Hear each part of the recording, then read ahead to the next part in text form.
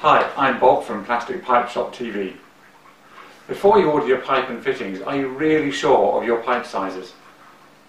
We often have people who are fairly new to the industrial plastic pipe systems ordering the wrong thing, which works out frustrating and expensive for them and also for us, because you want to get on with the job and we want to supply you with the right thing first time.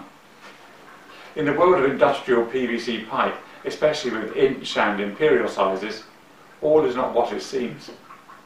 Pipe is measured on the outside diameter. No rigid pipe system is measured on the inside diameter. So get your vernier gauges out or your tape measure and measure the outside diameter of the pipe.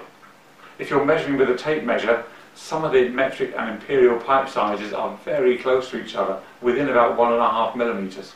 So I always like to carry a little cloth tape measure, the kind you use for dressmaking, and wrap it round the pipe and take the diameter of the pipe and then divide that by 3.14.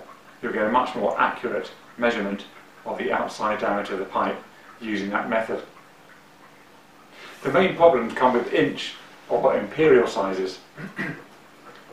Inch pipe doesn't measure the stated size. For example, a 1-inch pipe doesn't measure 25.4 millimeters. It measures 33.4 millimeters. And a 1.5-inch pipe doesn't measure 38.1 millimeters, as you'd expect. It measures 48.3 millimeters, a whole 10 millimeters bigger. So a common error is to measure the pipe at 1 inch and assume that a 1-inch pipe must be a 25 millimeter pipe, and so you order 25 millimeter pipe and then find it doesn't fit. If you measure a pipe at 1 inch, it's either 3/4 inch, which actually measures 26.7 millimeters, or it's a metric pipe that measures 25 millimeters. To add to the confusion, many pipe fittings are marked with both metric and inch sizes on them. For example, 50 millimeters and 1.5 inches.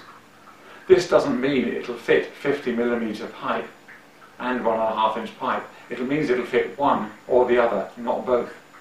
The manufacturers of the fittings use the same moulds to produce the same fitting and vary the dimensions slightly on the mould, whether they're producing the metric one or the imperial one. Unfortunately, what they don't bother to change is the writing on the fitting itself, so it can be very confusing. So, measure your pipe accurately, measure the outside diameter of the pipe, not the inside diameter of the pipe. You can measure the inside diameter of pipe fittings, but make sure you measure them deep in the fitting so you're not measuring the curve as it goes into the fitting. And don't believe what it says on the fittings. Then, once you've got your measurement, use the tables on our website to make sure that you're ordering the right size of pipe. If you're still confused, feel free to call us on 01786 472 850 and we'll do all we can to help you. Thanks for watching.